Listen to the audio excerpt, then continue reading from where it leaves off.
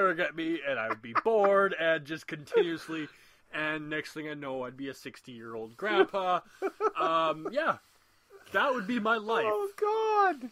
I curse selections. We actually were at a restaurant not too long ago where they gave us, 72 choices of beer. At least. I looked at it, slammed my fist down, and whatever my fist was landing on is what I chose. Yeah. And, hey, God bless craft beer, I'm telling you. Yes, God bless craft beer. And chapters. Which, if you guys don't know, it's kind of like a Barnes & Castle up here in Canada. Right, they don't have chapters in the States. No, they have Barnes & Castle. Oh, pity your souls. Which is pretty much, I've been to a Barnes & Castle. It's just like Chapters. But Chapters... Or so for you people in America, Chapters is just like Barnes & Castle. There's really no difference. Chapters has Starbucks, and Starbucks is golden. You would just go anywhere. You would go... No. You would pretty much go anywhere for a Starbucks. I would go anywhere for a Starbucks. I don't like Second Cup because every time I go to Second Cup, I ask for a second cup and they don't give me a second cup. So it is false advertising. Yes. Oh my God. I love rabbit holes. This is ridiculous. Oh yes, hey, a show where we paid a little tribute to Alan Rickman, and it makes sense that we're going down the rabbit hole a little bit. Absolutely. I love rabbit holes. Some of the most entertaining conversations that we have had on this show is due to a rabbit hole that never stops going. Honestly, I think we should just go off and have one episode completely unscripted with no idea what we're going to talk about and just go down the rabbit hole and just see where we go and drag all of you with us. I hate to alarm you, but I never come on with a script. I never follow the script that you lay out for us. I'm always my own rabbit, and I always fall down the wrong damn hole. Yeah, this kind of sucks, man. I'm telling you. I need to get a new partner. Yes, you do. No, you don't. So, definitely a very, I love this time of year. It sucks because, The Walking Dead's not on, Gotham's not on,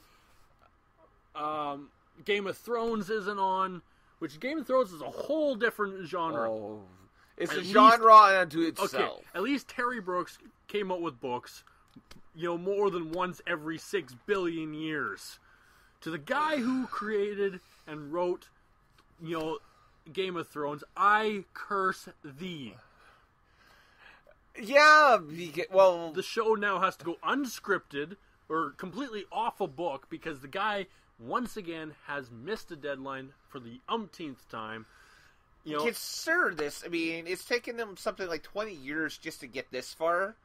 And who knows if he's even going to live long enough to, make it through, the second one. No, I think he's planning to do, I think it's 7 books for this, and he's currently working on book 6. Yes, I do not believe he, will finish it. He has always had an issue with timeline and finishing things on time, which really sucks because he has put out one of the most, phenomenal books that I have, read other than Terry Brooks or, The Lord of the Rings. Or Harry Potter.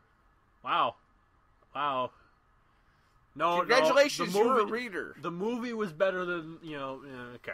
No, it's that rarely ever happens. It did with Harry Potter. I liked it because you could see the attitude and the, and everything come out.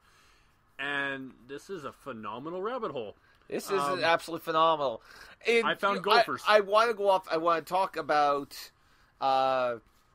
speaking a little bit of Terry Brooks and dragging us a little deeper in to the rabbit hole.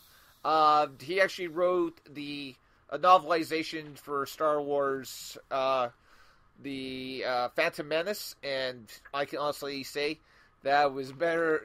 His novelization of the Phantom Menace was better than the movie. Much like oh God, I can't remember the guy's name. Salvatore, R.A. Salvatore. He was probably best known for writing for the Forgotten Realms series. He did the novelization for Attack of the Clones, which was like 10 times better than the movie, which is not saying a lot, but for all you guys who are R.A. Salvatore fans, you completely know what I'm talking about. The guy's just an epic writer. Yes. Writers are the backbone to movies and TV shows and characters and you have no word where you're going with this, do you? I do not know. It's just it amazes me how many times where we've seen, movies or TV shows that are based off of books and have completely missed the ball. I can, off the top of my head, Aragon. If you guys, read the books, you know exactly what I'm talking about. How badly the movie went off and, messed up, what was an epic series. You're looking at me weird because you have no idea what I'm talking about. No, I do. I have to point out something. Recently, I had a friend of mine refuse to acknowledge my criticism of a certain movie that we will not mention. Really? After watching the movie, he realized I was not a dumbass, and that I knew what I was talking about, and that this certain movie that shall remain nameless was the worst debacle to hit Hollywood since Hollywood. Yeah, we won't talk about that movie anymore, nor mention its name. If you guys, it is Lord Voldemort. He who should not be named. Well, now that you've done it, now we're going to have Death Eaters, chasing us down, coming in here. How dare you, man? How dare you? I want Death Eaters to chase me. I need the exercise. I feel like a gerbil in a ball. I don't. Gerbil in a ball. That's all I got to say. That'd be the quickest way for this just to be the Captain Fish show. Yeah. I don't have to outrun them. I just have to outrun you. It's not saying a whole lot. My God. So, this has been a very entertaining show. It started off very morbid and sad and mellow. And it started to get a little bit morbid again. Oh, my God. But nothing anyways, about Death Eaters is morbid. I don't know, but again, big week. Like I said before, I'm really looking forward to season 2 of Agent Carter. I think Agent Carter is actually better than Agents of S.H.I.E.L.D. No, I'm not going to bite my tongue on this for those people who don't agree with me. It is. It's really good. Agents of S.H.I.E.L.D. is getting better. I have some theories, and I've heard some theories about of some of the characters from Agents of S.H.I.E.L.D. I heard they're actually going to do another spin-off of that, which is pretty good. There's also some stuff about Warren that I think is... there's some ideas as to who his new character is supposed to be. But anyway... I have to point out that, we had a theory on our last show that Snoke was Darth Maul. Well, during, the reveal for Season 2 of Star Wars Rebels, there is a hooded character revealed, and if you zoom in, it is Darth Maul. Yeah. So it is very big that they are including Darth Maul. They're refusing to let this Darth Maul go. So I believe it is only hinting that Snoke is Darth Maul, not Jar Jar Binks. I think there's a safer bet that he would be Maul, not Binks. Or maybe he just won't be anyone that we know of. That might actually be more interesting. I agree. I love Maul, and I hated the fact that he had 5 minutes of fame and gone. And but this opens up a big door. If Darth Maul can go through all that and live, Han Solo is still alive. But Han Solo doesn't have the Force. You don't know that. He would have used it by now. I don't care. Oh my God! And there's a rumor that Darth Vader is going to be in Rogue One. Damn it! And that James Earl Jones will return to be Darth Vader's voice in Rogue One. Well, now we're all screwed.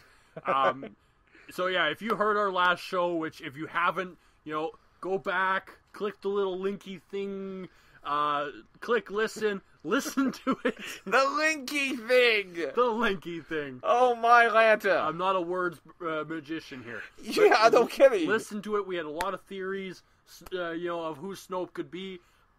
Darth Maul, Jar Jar Binks, R2-D2, Darth Vader. Emperor Palpatine. Many, many names that, Snoke could possibly be. You can also message us. We have our emails. My personal email that I will respond to when my fingers realize that they know what the hell they're doing is CaptainFizz@FizzMashShow.com.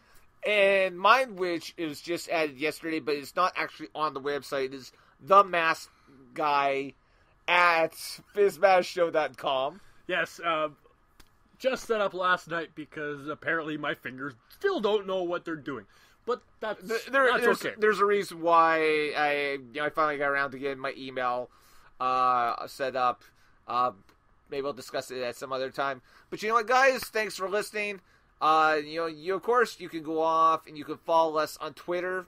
You can follow my compatriot here at RealCaptFizz, so at RealCaptainFizz. You can follow this local fellow at Fizz. I don't know. I'm done.